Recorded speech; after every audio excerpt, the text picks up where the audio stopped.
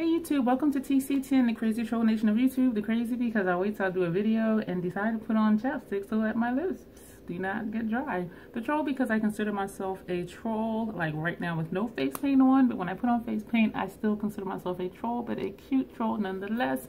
Thank you for being here. This video, I keep telling myself I am going to do videos more with paint on my face than not, but I didn't put anything on today because I'm trying a sample of the Super Goop Super Screen Daily Moisturizer SPF 40 PA+++. And so I put that on today because I did go out and walk the park, and so I'm trying to see how it's going to affect my skin. A lot of reviews where I broke them out, and when I'm looking at the ingredients, there are some ingredients that are known to be irritating to the skin and cause negative reactions, and so I'm wanting to see how that's going to affect my skin.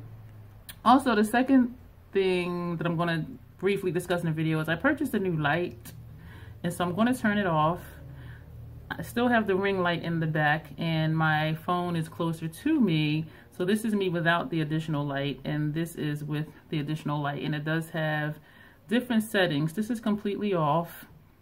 It has a yellow light, which I actually kind of like that one, and it has a blue light, kind of like that one too, and then it has the white light, and you can vary the degree of brightness. And so I'm trying to see if I will like this. I wanted to have an actual mirror here behind me instead of this cheap mirror that I purchased from Walmart. Yes, there's stuff here. The lights on this one don't even work, and you're supposed to put batteries in it and or you can plug it in, but it doesn't even work. And so I've just been using it just as a mirror.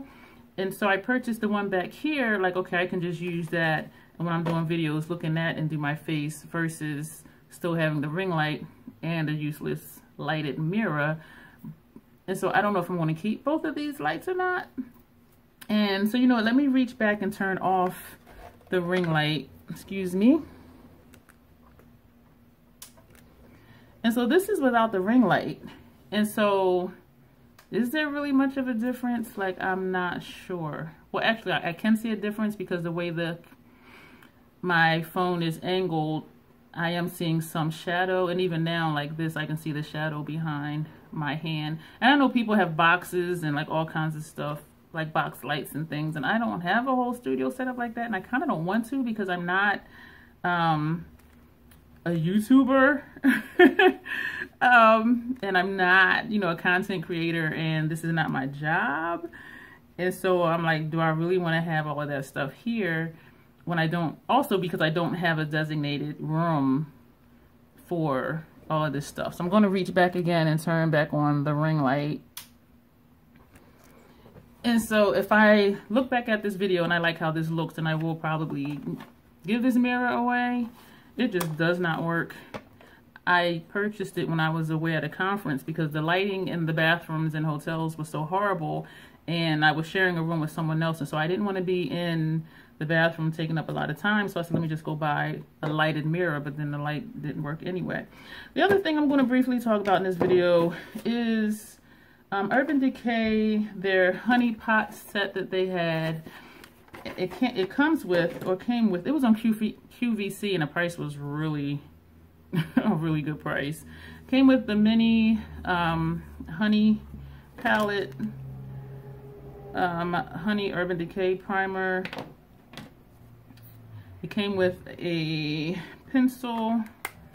I generally don't use the Urban Decay pencils because they're waterproof, and waterproof liners dry out my eyes, and this shade is amber.